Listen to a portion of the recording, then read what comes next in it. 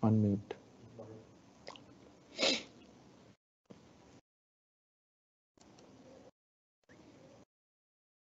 Good evening, everybody.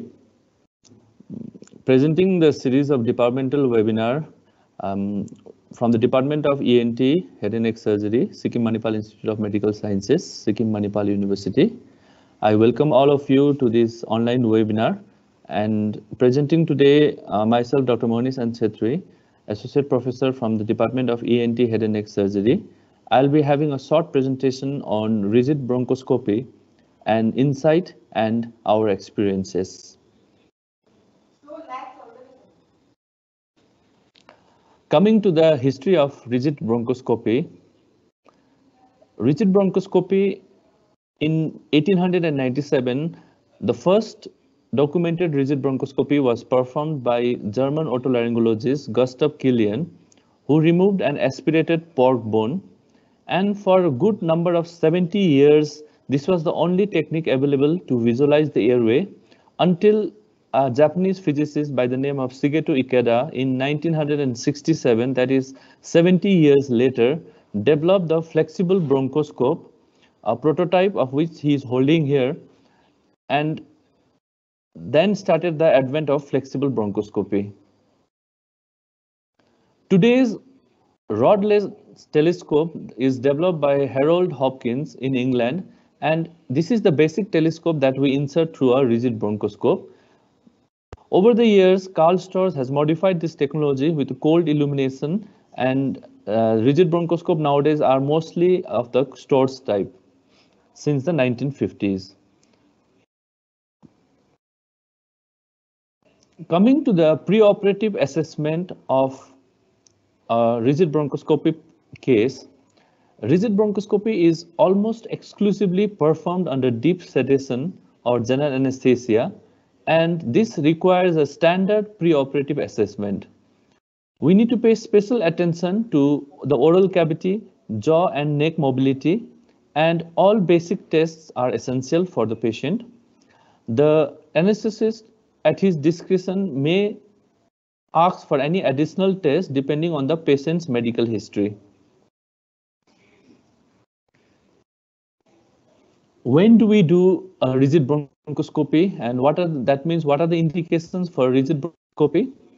One of the most important indication for a rigid bronchoscopy is for hemostasis in hemoptysis and removing blood clots. And another equally important is foreign body retrievals. We can use it for deeper tissue biopsy specimen where flexible bronchoscopy does not give us proper results. It can be used for dilation of the airway strictures and relief of airway obstructions, for insertion of airway stents, and we can do various endoluminal therapies such as laser treatment or argon plasma coagulation, or we can debride certain interluminal pathologies via a rigid bronchoscope. As a armamentary for investigation also, we can use it in combination with other modalities such as for thin slice CT scans, etc.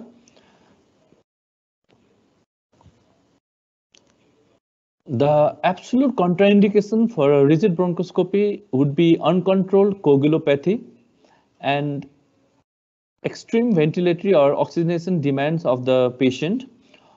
And a relative contraindication would be for a novice operator, a tracheal obstruction in which there may be a further problem where expertise is not present.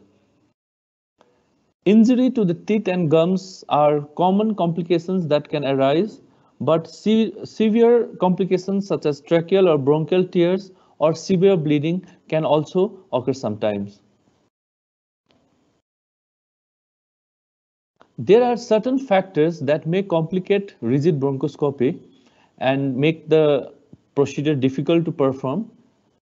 An unstable cervical spine or a diminished range of motion of the cervical spine, as in spondylosis. In this one, since we need to have a hyperextension of the neck in rigid bronchoscopy, it becomes difficult. Maxillofacial traumas or oral diseases may prevent opening of the jaw to admit the bronchoscope, and it may become difficult to do. Similarly, laryngeal diseases such as stenosis or obstructing neoplasms may prevent passage of the scope and may cause further trauma, hence complicate rigid bronchoscopy. Bronchoscopy is a special procedure because the ventilation of the patient is dependent via the procedure, and hence many types of ventilation methods are developed and used. Of importance, of historical importance, the apneic oxygenation method, then spontaneous assisted ventilation. Mostly we are doing spontaneous assisted ventilation and controlled closed system ventilation these days. And in some difficult cases, we might resort to a manual jet ventilation or a high frequency jet ventilation. It also depends on the procedure the anesthetist is conversant with. So we have to pre-decide on what method we are going to use while we are going to do the bronchoscopy. So coming to how do we set up the instrument and what are the what are the various instruments that are used for this procedure. I have taken a video from John Radcliffe Hospital, Oxford, where I'll be trying to explain what are the different instruments used. So the assembled setup.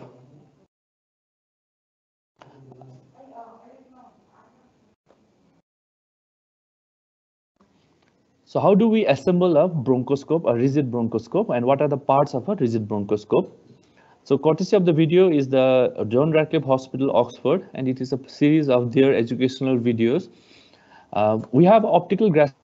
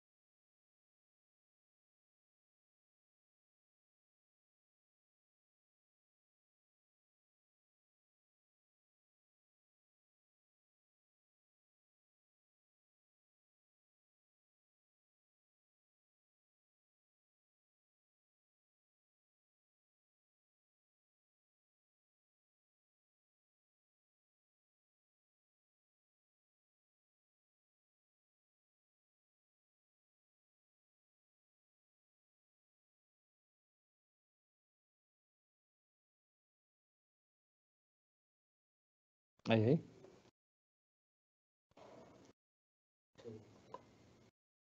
Aku sini share गर्ने screen है.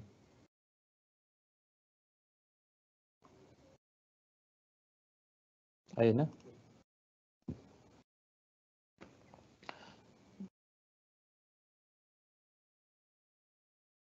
Technical glitch, and we are back discussing. We were discussing the advantages and disadvantages of flexible versus rigid bronchoscopy.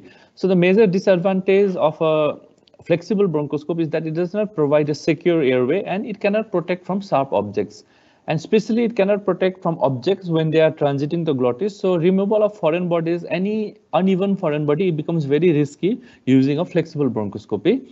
Whereas while we are doing with a rigid bronchoscopy, although it is not available widely and it requires a higher level of training and mostly requires general anesthesia, this provides a very stable airway, and then we will be better able to manage central airway and asphyxiating foreign bodies.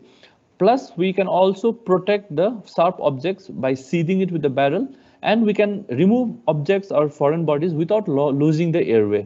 Plus, armamentarium of tools are available, including grasping tools, biopsy, deep biopsy tools, and all. And moreover, if we need to do a flexible bronchoscopy, we can always do a flexible bronchoscopy through a rigid bronchoscope. Hence, mostly for foreign bodies and deeper tissue biopsies and all, we would prefer to have a rigid bronchoscopy. Now coming to some of our experiences with rigid bronchoscopy in Central Referral Hospital, I have a couple of cases here that we have done in the last 1 or 2 years. The first one was a 12-year-old boy who had accidentally swallowed a cap of a toy in a candy. So he had a peculiar whistling type of noisy breathing, which alerted the parents, and they presented to a pediatrician. Actually, the pediatrician called me up, and then they had a strong suspicion of a bronchus foreign body. So we asked them to present to the hospital, and there was a wheeze kind of thing due to decreased air entry. So the child was brought to emergency, and we did an ENT evaluation.